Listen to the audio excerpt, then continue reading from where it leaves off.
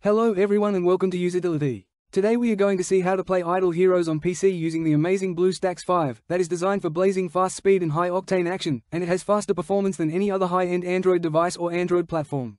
We will be able to easily download and install Idle Heroes and enjoy the game on our Windows PC or laptop with keyboard, mouse and big screen thanks to BlueStacks 5, which is the Android emulator that we recommend to play Idle Heroes. So without further ado, let's get to it. First of all buddies, to start we need to open our favorite browser. We selected the one we prefer. Let's go to the current URL I have highlighted in green. There you are seeing it on the screen of the PC. You don't need to type it, simply because there's the link in the video description and as well in the first main comment.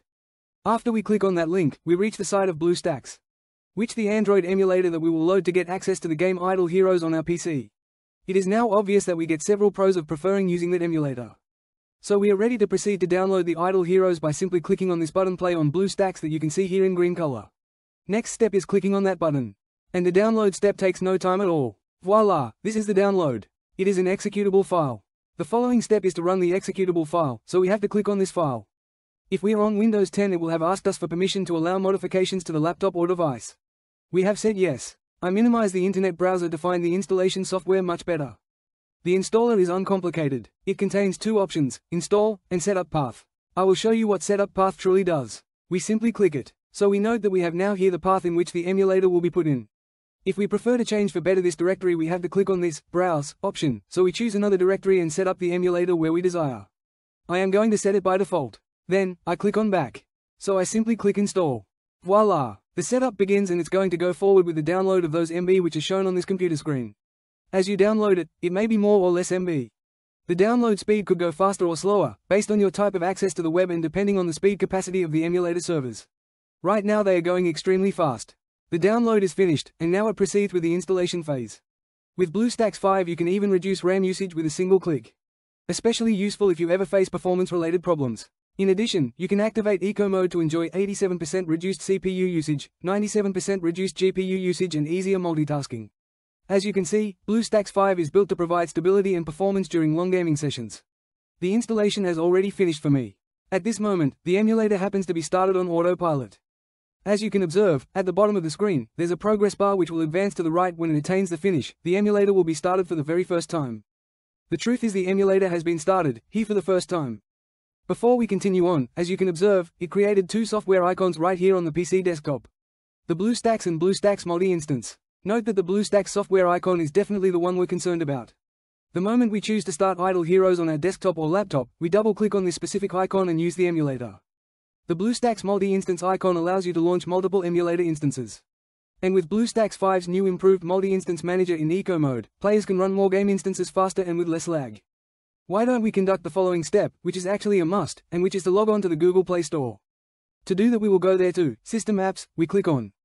And we'll just click on Play Store. As you can observe the Google Play is started. Right here we have got to sign in. At this point once we're on this page, we must begin doing this following step that is definitely mandatory. So that we just click on Sign In. At this moment it shows Checking Info. It could occasionally get stuck in Checking Info, and so it fails to advance. If that's the case, you may attempt to connect to your account after a few hours but it will surely most probably be solved. At this moment we're going to insert our username and password. The email ought to be a Gmail email address and its matching password. For instance you can utilize the same exact email you are using at the moment in your YouTube account. Thus I am going to type in my data and I will come back immediately after I have done it.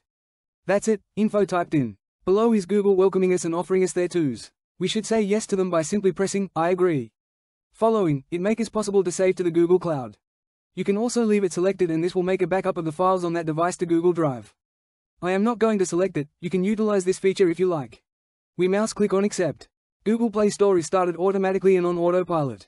To install the app, we have got to get to the emulator desktop for Android by clicking on that app icon designated green colored. Right now that we are discovering the desktop of this Android emulator, we see that we come with right here the Install App button. We mouse click on that button. There we have got the game app.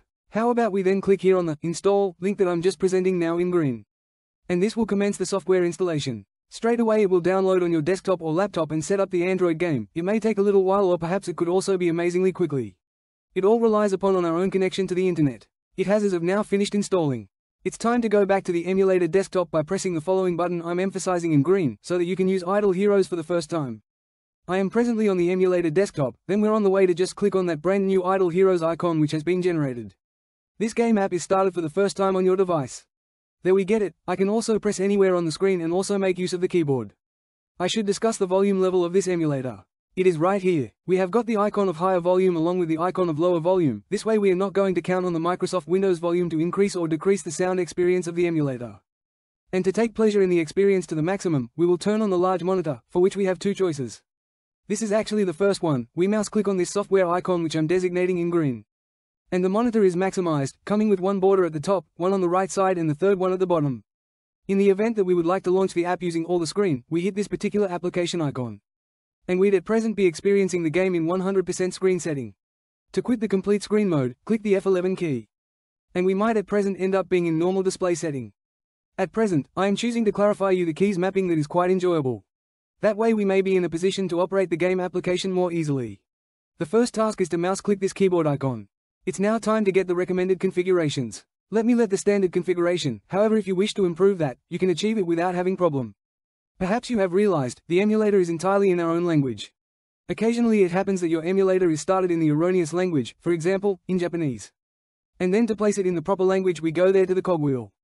Then there inside are many other settings, we just click on the language drop down. We may very well go with the language we need, English, Japanese, and so on.